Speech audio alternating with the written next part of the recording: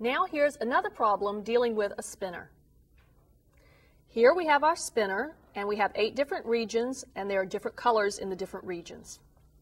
It is equally probable that the pointer on the spinner shown will land in any one of the 8 colored regions. If the pointer lands on a borderline, spin again. If the spinner is spun twice, find the probability that the pointer lands on red on the first spin and blue on the second spin. We're going to be looking at finding the probability that it lands on red, and we're going to have that being multiplied times the probability that it lands on blue, given that it landed on red the first time.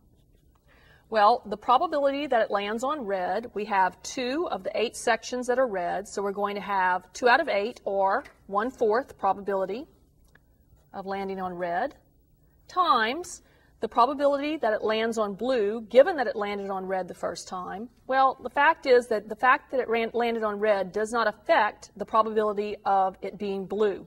So therefore, we're still going to have 2 out of 8, or 1/4, for that probability.